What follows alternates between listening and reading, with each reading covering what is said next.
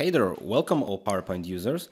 My name is Andrzej Pach and today I want to show you how to properly work with images in PowerPoint. You certainly know that things often go messy if you copy some images from over the internet, you want to place them into a presentation and they look something like this. You make it smaller, you make it bigger, but they never ever fit the screen how they should. I want to show you a few tricks how you can master something like that with those images. So let's get into it. At first, you need to arrange all those three images to be of the same size. How to do this with one click? You can use something you probably don't use in PowerPoint. I don't use it myself very often, but this time it's really useful. It's called Picture Layout and we are working here with the Smart Arts. Once you go to Picture Tools, select the Picture Layout and select any layout you would like. For example, I will use the third one because we will change everything anyway.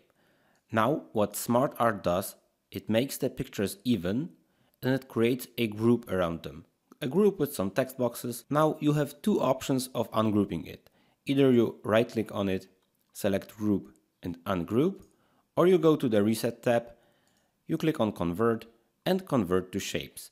What we have now is three images and three text boxes under it. So I am left with three equally sized images and we are potentially already prepared to work with those images.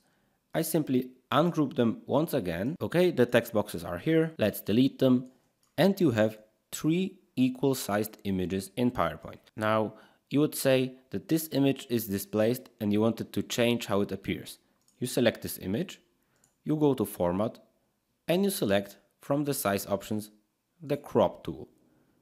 The Crop tool allows you to change up this image, for example, to only select the first two bubbles. The same goes for the ape. I wanted to only show her face, so let's resize it with Shift key, and I have only the face. Alright, I have those images, I select all three, and let's say I wanted to have a triangle, not such an object like this. It is also very simple to change. You select all the images you want to change, you go to Drawing Tools this time, Edit Shape, change shape and select the shape you want to use. If it's something like that, that's no problem, you just select it, but this doesn't quite look professional. I will use the triangles as I showed you before on this slide. I have three perfect triangles and as I see now it looks even better than this one I created, so sorry for that. I move them with the Shift key, I select all three, even the white border is okay. I go to Drawing Tools, Shape Outline.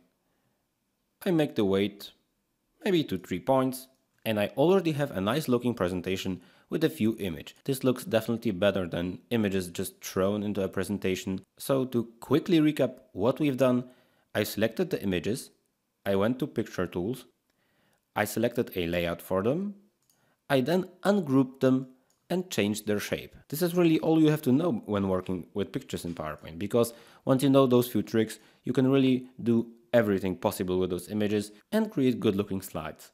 If you did like the tip I shared, I can offer you something. You could, for example, use this coupon code to enter my PowerPoint course. This is a really extensive course on PowerPoint tricks like that and far beyond that.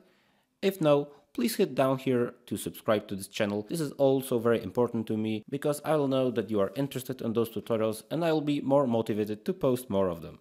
Thank you for your attention in this lesson and hear you in the next one.